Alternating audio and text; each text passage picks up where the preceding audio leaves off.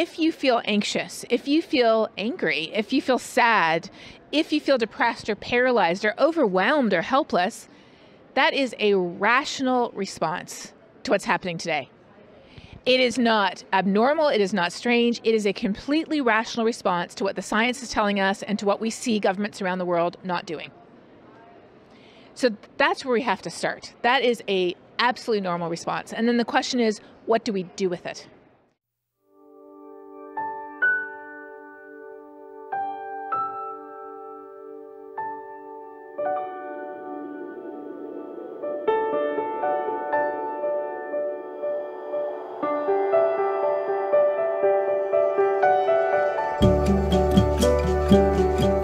Hello, everybody. I'm Paul Beckwith, and with me I've got Katharine Hayhoe, and we're at the COP15 in Montreal, Canada. And this is yet another conference after COP27 in Egypt.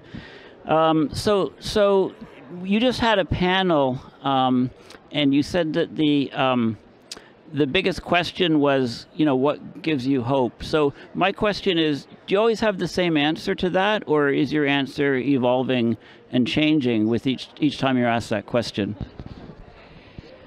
Well, my primary answer isn't changing, but the examples that are at the front of my mind are always changing, because what gives me hope is not the science that shows that climate is changing faster than any time in the history of humans on this planet, not the science that tells us that we have to stop all new oil and gas and coal exploration, and we have to wean ourselves off fossil fuels as soon as possible.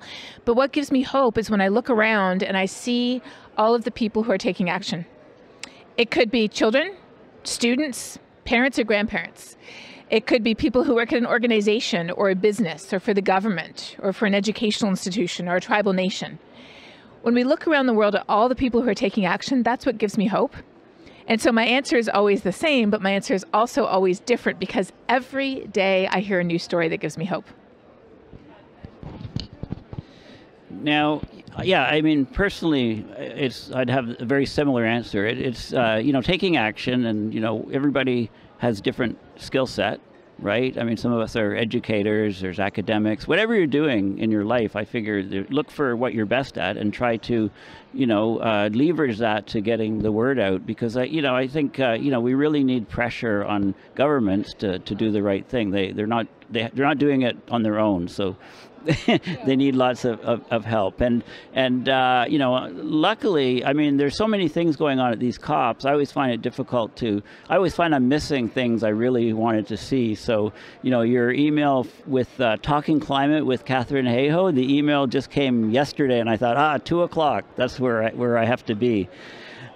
So we were talking about nature-based solutions, and other people call it ecosystem restoration as a part of it. One of the things that concerns me is this, do people really know what they're talking about by 2030? Like, it's supposed to be 30% of land. Does that include 30% of the oceans? And what sort of geometry are we talking about? Because if you just have a sort of a circular area in the middle of a country, that's going to be totally different as opposed to, say, a vertical strip where creatures and plants and animals can migrate northward with warming temperatures and rainfall patterns changing. And, what does it really mean in the oceans? If it's in the deep ocean versus coastlines, I mean, it makes a huge difference. And biodiversity is threatened most in these hotspots. Those have, if you protect an area in the middle of the Sahara Desert, it's going to have no impact, versus protecting an area in say, a rainforest. So have you heard anything about discussions, or is that too detailed? Well, those are examples of exactly the type of science that the Nature Conservancy does. So there have been studies, for example, that Nature Conservancy scientists have done that looked at the irrecoverable carbon in ecosystems, that if those areas are developed or if climate change continues unchecked, that the carbon released from those ecosystems would have a significant impact on global climate. And identifying those hotspots, one of which includes the western coast of Canada, those hotspots are the places that we have to prioritize for protection to prevent that carbon from being released into the atmosphere. So that's one way that the science can contribute. Another way the science can contribute is by identifying those biodiversity hotspots. So if you only have so much land that you can protect or so many resources to protect, what would those hotspots be? And that is the goal of the Debt for Nature swaps that the Nature Conservancy has been helping to broker, where you take a country like Belize that has, or Bahamas, that have huge amounts of incredible biodiversity and crippling national debt. Finding them a partner, a financial institution or organization that will restructure their debt for a much lower interest rate, saving them lots of money on the condition that in exchange for those savings, they then have the resources they need, the financial resources to, in the case of Bahamas, protect 30% of their marine area. And if you're familiar with the Bahamas, it's more marine area than land. And before their Debt for Nature swap, they had almost no protected marine area. And in the case of Belize, setting aside unique, intact, untouched rainforest, that's another way that science and that policy, nature-positive policies can help. But then there's one more thing that we've been doing is looking not only at where ecosystems and where species are today, but where they will be in the future as climate changes, and looking at the pathways they take. And so that's a program at the Nature Conservancy called Resilient Networks, where there's this incredible graphic. I wish I could show you, but I'll just describe it to you so you can sort of picture it. It starts off showing all of the biodiverse rich areas. The darker the color, the more biodiverse rich it is. And then it shows where they start to move as climate changes. And it turns out there is a corridor going right up the Appalachians into the Laurentians of incredible biodiversity richness moving northward as climate changes. So if you're going to protect an area and build corridors, which, as you said, it's more important to build those corridors than it is just protect a round area in the middle of who knows where. The Appalachians, for example, is one place where science has identified that we really want to make sure we keep those corridors open, because climate is changing, ecosystems are adapting, but they have to have the ability to adapt. And as we fragment their ecosystems, that means that they can't move through, for example, the city of Chicago. You can't move through the city of Chicago to get to cooler places.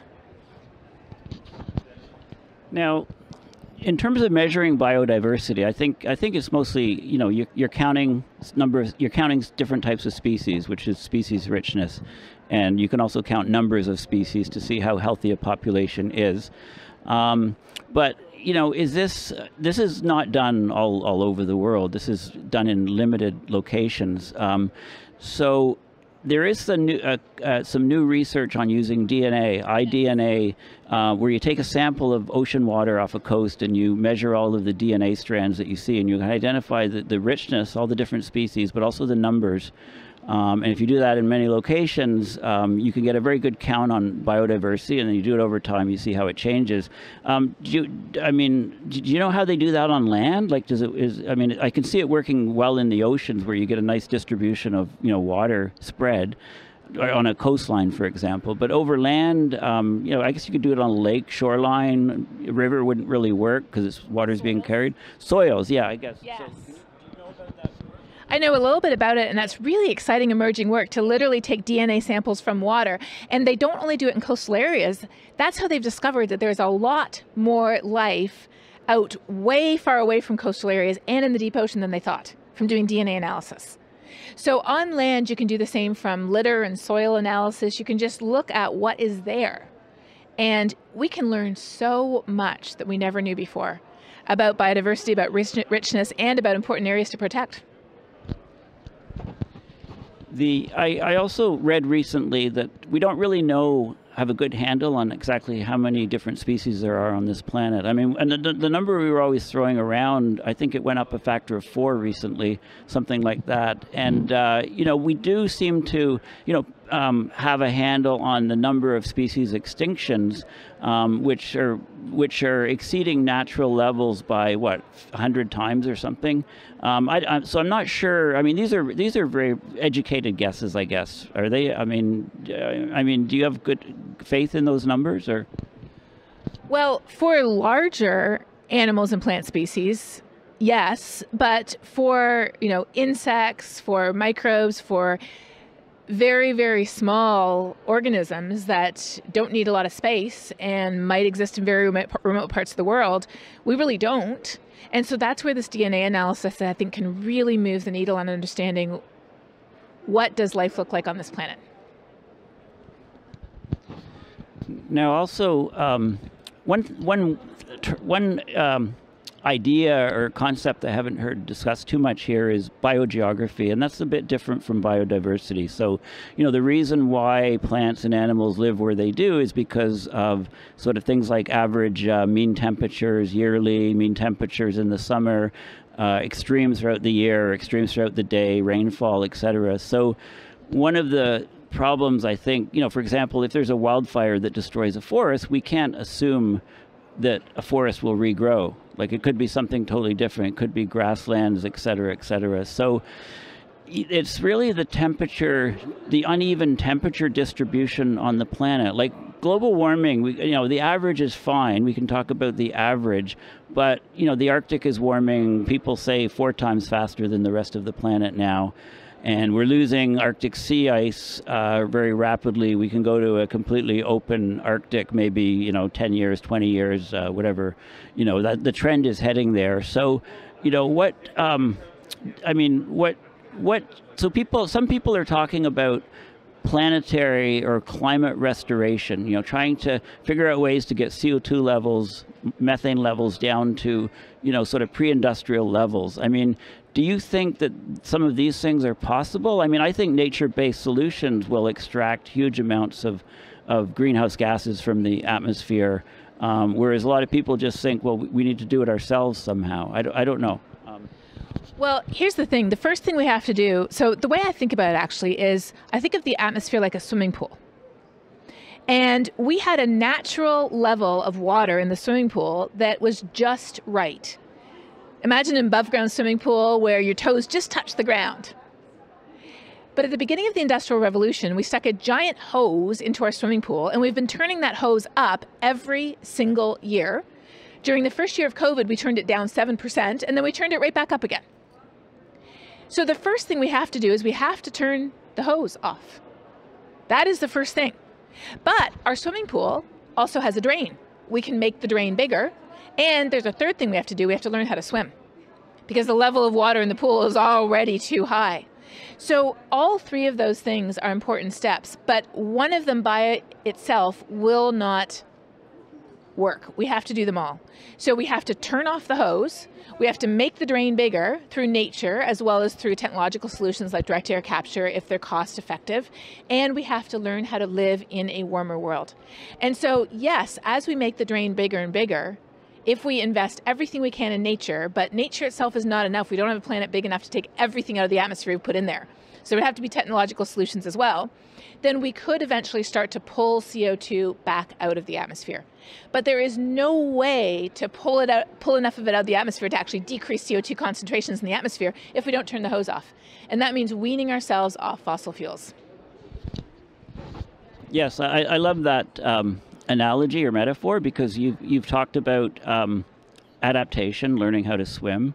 You've talked about the mitigation or slashing fossil fuels, which is turning off the hose, and also pulling out CO2 and reducing levels, which is opening the drain. So, that's a perfect, analogy. It's too bad some of the politicians and government leaders didn't, get it taught to them that way, because it makes perfect sense. So let's talk about people a bit more, because in the climate system, there's all kinds of powerful feedbacks and cascading feedbacks. Like, we lose Arctic sea ice, that greatly increases melt rates of Greenland. Sea levels up, greatly increases melt rates of Antarctica. We lower the temperature difference between the equator and the Arctic, so the jet streams get slower and wavier and wilder extreme weather. So all of these things are connected. It's a huge system. And I think scientists, many of our scientists, many people around the world, all our jobs are very specialized.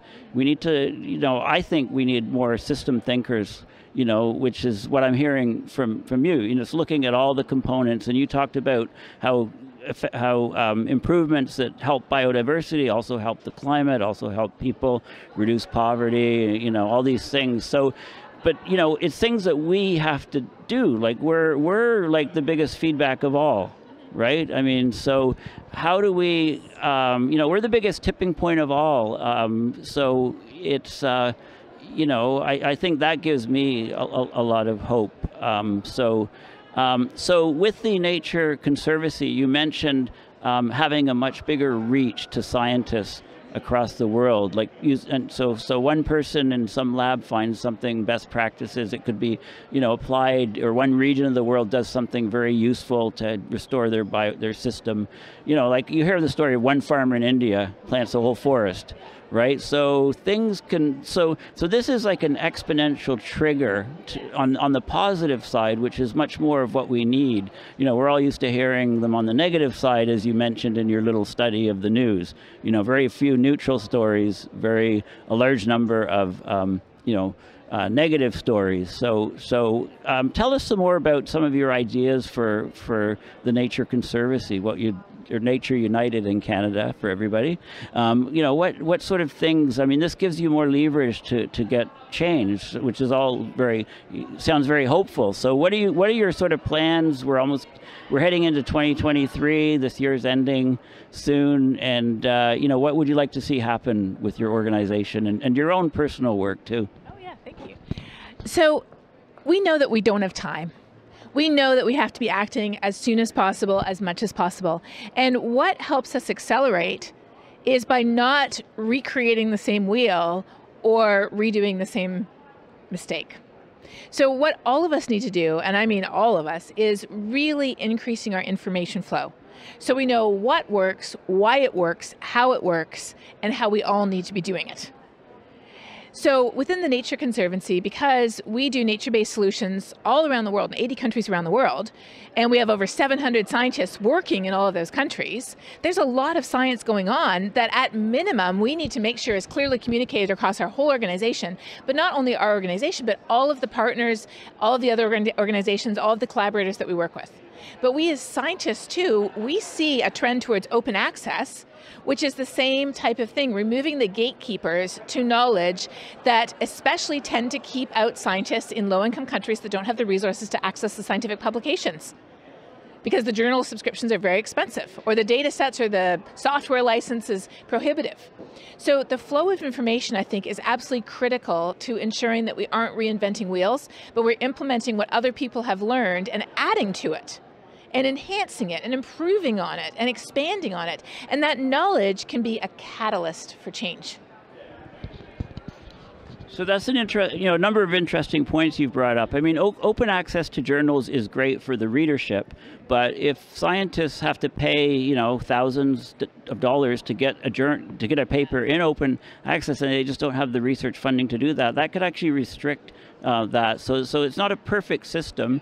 And can you get all these scientists at Nature Conservancy to get their blue stars on Twitter so that people recognize and say, hey, this is a recognized source? We have a big issue with social media right now, and so it could go either way, and this, many people are going to other platforms and so on. So it's going the right way, but you still have to have too much information can be a problem too. Right?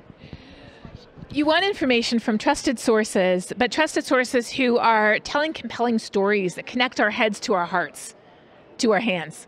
And so you have anticipated exactly one of the things which I would love to do, which is really encourage more Nature Conservancy scientists, but also encourage each other, our colleagues too, to be sharing in whatever way is genuine for them. So some of our colleagues are just outstanding on TikTok.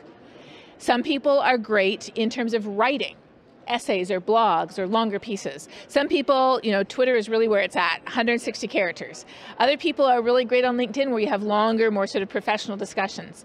So just getting the word out. Some people, they might not be on social media at all, but they're talking to their kids' school, or they're talking to the local Rotary Club or the local Lions Club, or they're talking to their church. Whoever we are, if we understand that it's real, it's us, it's serious, but there are solutions, we have the ability, we have everything we need to get out there and tell people this. Because to care about climate change, you only have to do one thing, and that one thing is quite literally a human being living on this planet. We also, there's a lot of factors in our favor for getting people more educated, and that's that more and more people are being affected by climate change. I have some climate denier friends who have cottages in Prince Edward Island, and they were just lifted off of their bases by Hurricane Fiona in September. You know, I have friends, you know, climate change denier friends. I don't discriminate in my friends. It's, you know, they're friends, but I maybe I should. But you know, I mean, they've lost their properties from flooding. You know, friend, and I said, well, raise it up because it can happen again. And no, and then there was flooding. There was a dry year and then a very wet year, and you know, this is the weather whiplashing that you know, it's just.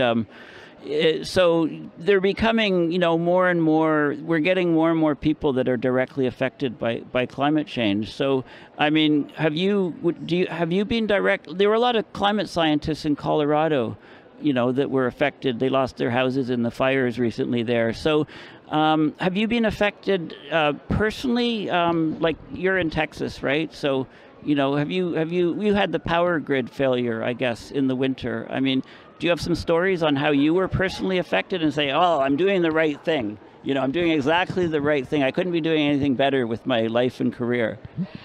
I don't think that any of us don't have stories. If we don't think we have stories, it's simply because we're not opening our eyes to what's happening literally in the places where we live.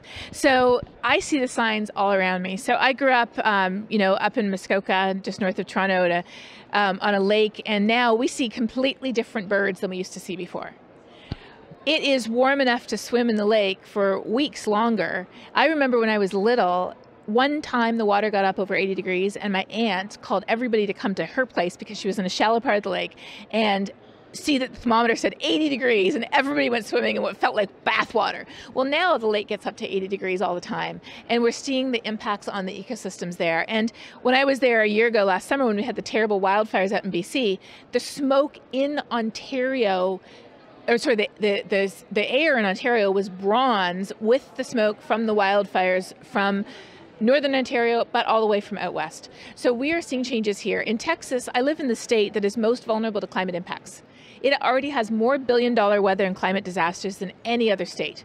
Supersized hurricanes, massive dust storms, record-breaking droughts, and floods. Going so fast from one to the other, it practically gives you whiplash.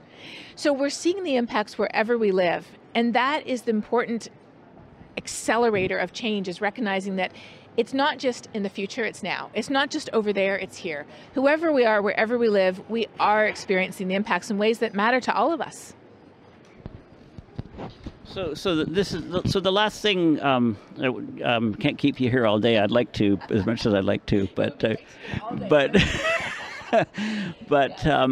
it used to be, you know, we're all attached to our homes, and our home we consider, you know, maybe where we grew up or where we were born. We have a special attachment to that. And, you know, when we move away somewhere else, you know, we would have this draw and want to return home at some point. It's in our human nature, I think.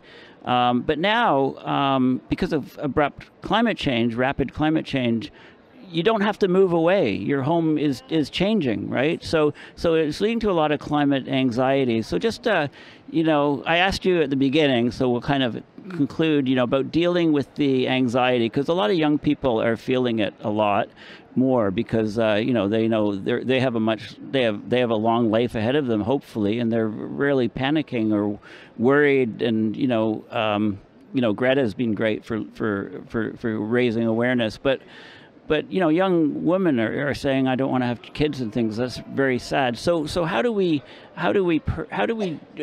deal with this? I guess it's not just educating ourselves, but, you know, whether it be spiritual or better understanding or, you know, faith or, you know, whatever way. So I don't know. There's a lot of strategy.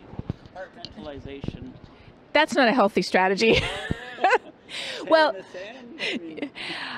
so the first thing I think to start with is the fact that if you feel anxious, if you feel angry, if you feel sad, if you feel depressed or paralyzed or overwhelmed or helpless, that is a rational response to what's happening today.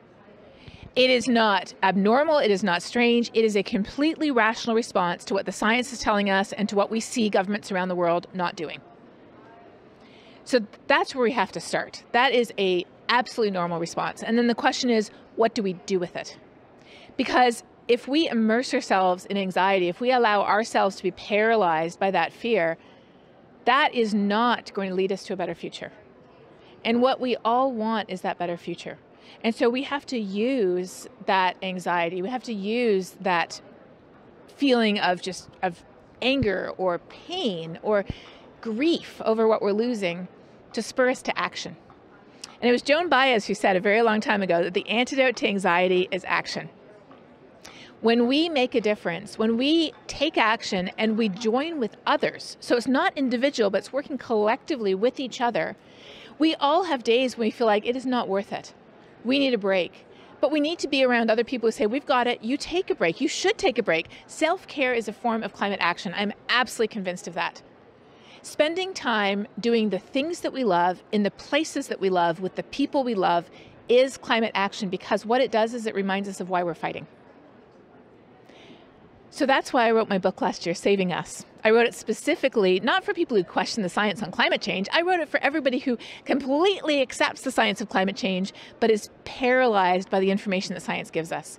I'm a scientist, so I get this information every day. You get this information every day too. We know what's happening to our world, but we also know that the greatest uncertainty in the future is us.